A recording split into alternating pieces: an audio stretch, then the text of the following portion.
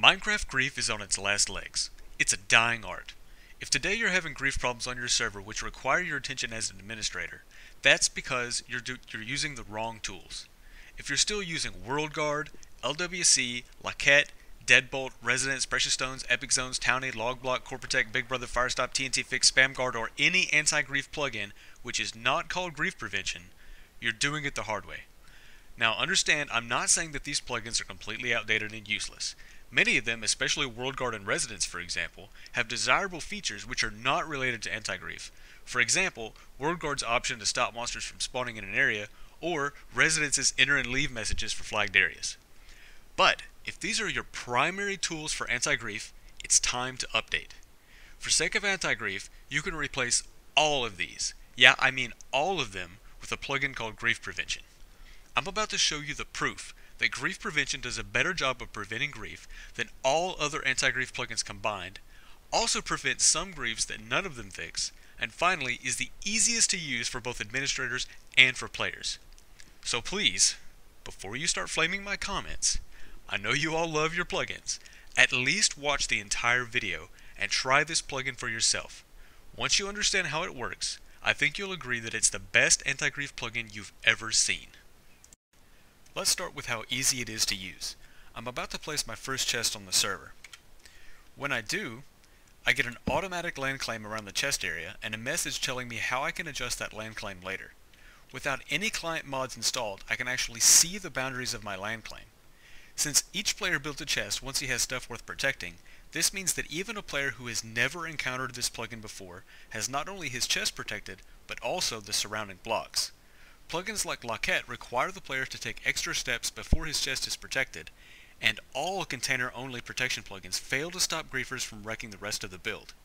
They also require players to manage permissions for each container individually, which can be very frustrating in the simple and common case where two friends just want to share an entire build. Now let's say that I want to adjust the area. I get out the golden shovel, like the chest message told me to, and I get a link to a YouTube video that actually demonstrates for me how the thing works. That's 1,000,000 times better than any in-game sign, wiki, forum thread, or chat explanation.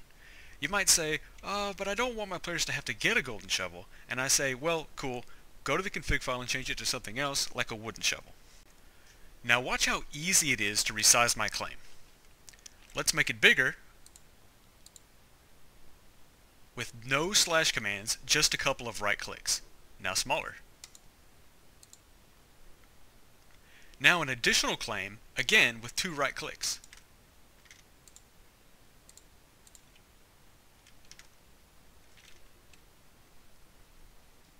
Worried about griefers claiming too much land?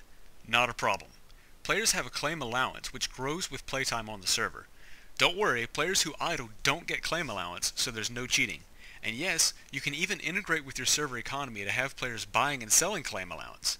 You can also hook with the VoterFire plugin to give claim allowance for votes, or even manually give claim allowance via a slash command for donations. Now, suppose some newbie manages to miss the chest message, or wants info before he even places the chest. What do they always do? They ask in chat. So let's do that. How do I claim land? Question mark. Boom! There it is, a link to the YouTube video. Instantaneous automatic help. It doesn't matter if I'm all alone on the server or all players ignore me, I have my perfect answer, a video demonstration. Let's try asking another way. Yo dogs, somebody tell me how I can lock my chests, you dig. There it is, same answer. Self-service. But what if a player accidentally builds outside his claim? Well, when he places a bunch of blocks which appear to be not trash blocks like dirt outside of his claim, he gets a warning message and his claim boundary lights up to help. If he manages to place a chest in an unclaimed area, he'll get a big red message explaining that the chest isn't protected. Considering all this help and all these safety nets, your players would have to be complete idiots not to claim their stuff properly. Of course, the video also tells players how to use the incredibly simple trust and untrust commands to give other players permission to join them in building. For advanced players who want to, for example, build towns, land claims can even be subdivided for more fine-grained permissions management, and there are even some additional levels of permission specifically for those situations.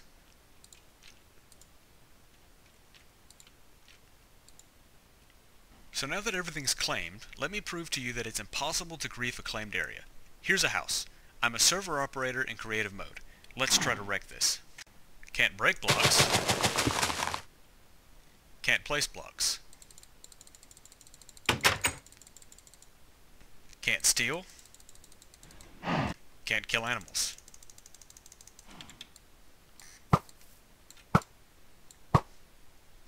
Can't trample crops, or lead animals to trample crops. Can't steal water. Can't use buttons and levers. As server admin, you even have the option to automatically lock all wooden doors and trapdoors as well. Fluids won't flow in. Pistons won't push in. Pistons won't pull out. TNT won't destroy blocks.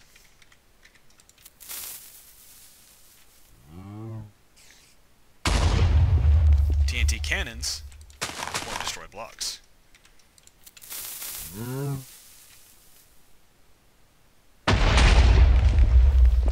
Can't even grow trees.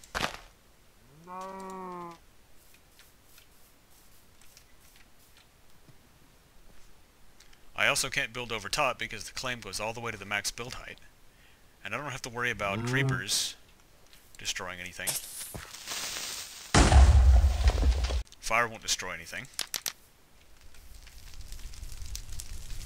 We can wait all day, but it won't destroy anything. Can't set fire inside the claim either. Of course, I could go on and on and on and on, but here's what you need to know.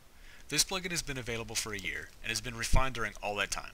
You will not find exploits. Yes, of course, as an admin with the right permissions node, I can override to make changes to any claimed area. I can also resize or delete claims belonging to other players, and even create claims for others. So that's how impossible it is to grief a claimed area. Now let's talk about griefing chat by spamming. Let me de-op myself here. And then I'm going to spam the chat. I want you to watch closely. You'll see that on my screen, all the chat messages appear to go out. I'll get a warning, and then I'll get a ban.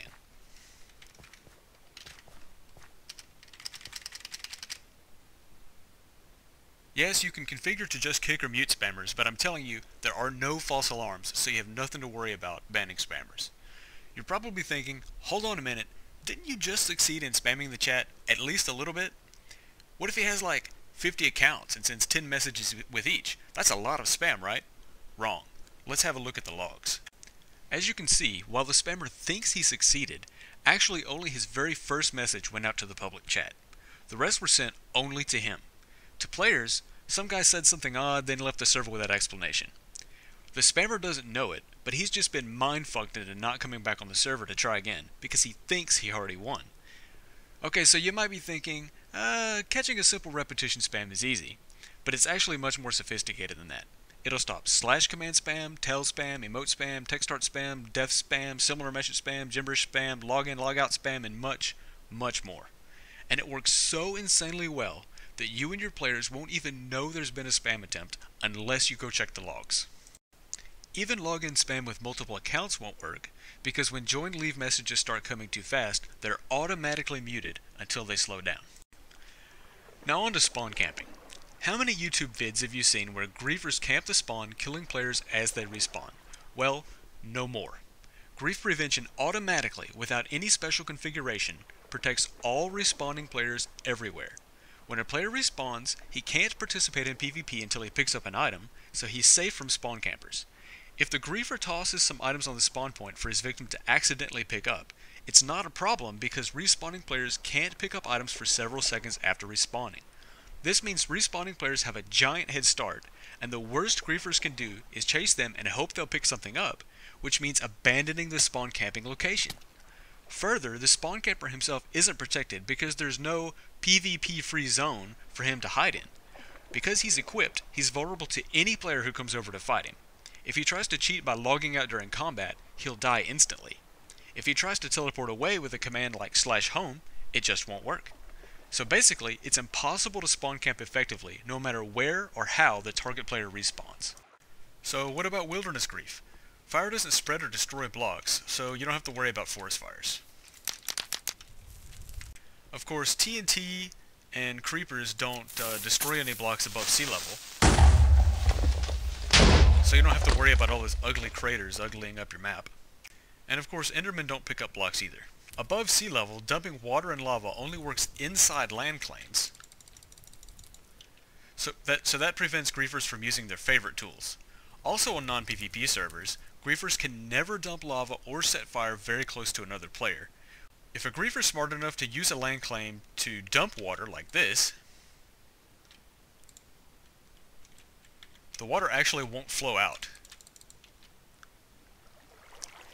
If he then abandons his land claim to let the water flow, it'll be automatically cleaned up, which prevents it from spilling out. What if a griefer decides to build something annoying outside of land claims, like a swastika or a penis, or even the dreaded swastipenis? I'm about to show you a tool that will blow your mind. It's called Restore Nature.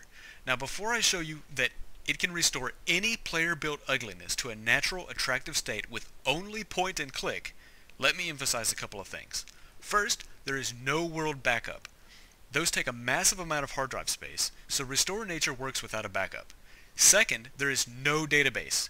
Databases are difficult for amateur server administrators to work with, so Restore Nature works without a database. And finally, there is no chunk regeneration. Chunk regeneration makes a huge mess every time Mojang updates their world generation code, and it fails to fix ugly world generation errors like floating islands and gravel sticking out of the ground where there should be grass. So here's how Restore Nature works. All I have to do is get out my golden shovel, type Restore Nature, and then right click on what I don't like. That's right, no million slash commands with 5 parameters each, no investigations to see which players changed which blocks and when they changed them. None of that. You don't like it? Right-click it. Simple. Of course, anything at all built from non-natural blocks is easy to fix, because it's obvious it was placed there by a player. But what if a griefer builds something with natural blocks? Single block towers. Spilled fluids. Water craters. Surface ripples. Potholes and trenches. Walls. Leaf constructions. Log constructions. Even stone constructions. Well, what about what's removed? Watch me use this fill tool. I point at the level I want to fill to, and at the block type I want to fill with. Giant craters in the ground? Gone. Spilled water filled with sand. Spilled water filled with grass. I could even build up a little landscape if I want to get fancy with it.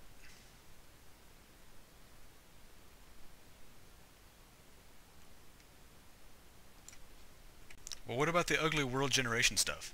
Here's a floating island. I just point at the bottom of it and click.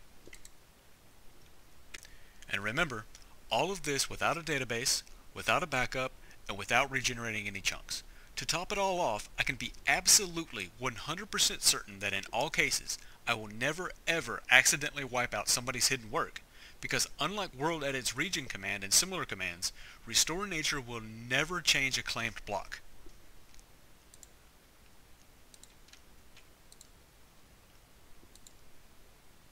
Worried about griefers putting land claims around their builds to protect them? You can delete every claim they own in an instant with a single short slash command, and now you know exactly who to ban because they signed their name on their work.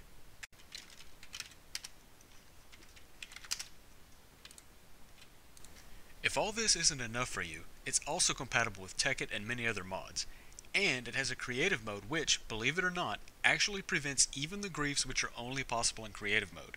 This plugin is the ultimate anti-grief. It's worth any amount of effort to switch your server over to it. I've been running 4 servers, that's 2 survival, 1 Tekkit, and 1 creative for a year now, and I do it all by myself in my free time because this plugin makes shutting down griefers incredibly fast and easy.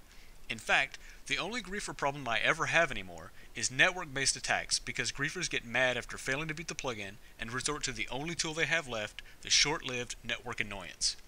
Stop spending your time reading complaints, investigating whodunit, typing mile-long slash commands to roll back changes, and banning people. Go get this plugin, solve all your grief problems with one download.